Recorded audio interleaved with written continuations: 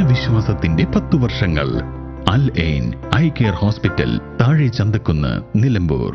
Nilambur bypass റോഡിന്റെ നിർമ്മാണം December 15-ന് പുനരാരംഭിക്കും. വീട്ടിക്കുത്ത് മുതൽ ചക്കാലക്കുത്ത് വരെ 930 മീറ്ററിലെ നിർമ്മാണമാണ് രണ്ടാം ഘട്ടത്തിൽ നടക്കുക.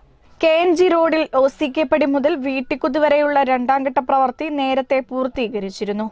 നീണ്ട ഇടവേളയ്ക്കൊടുവിലാണ് രണ്ടാം ഘട്ട പ്രവൃത്തി തുടങ്ങുന്നത്.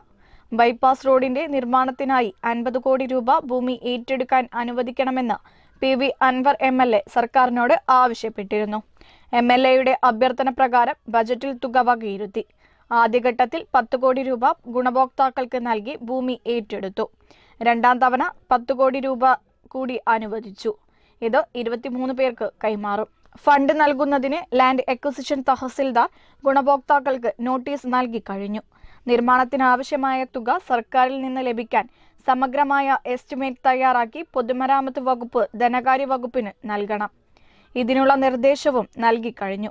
110 kV ലൈൻ വലിക്കുന്നതിനെ ചൊല്ലിയുള്ള തർക്കമാണ് നിർമ്മാണം വൈകാനിടയായ ഒരു കാരണം.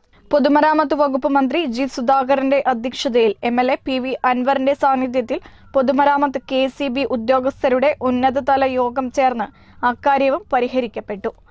30 മീറ്റർ വീതിയുള്ള പാതയ്ക്ക് നടുവിലൂടെ ടവറിനു പകരം മോണോപോളുകൾ സ്ഥാപിച്ചായിരിക്കും KCB 110 kV ലൈൻ വലിക്കുക.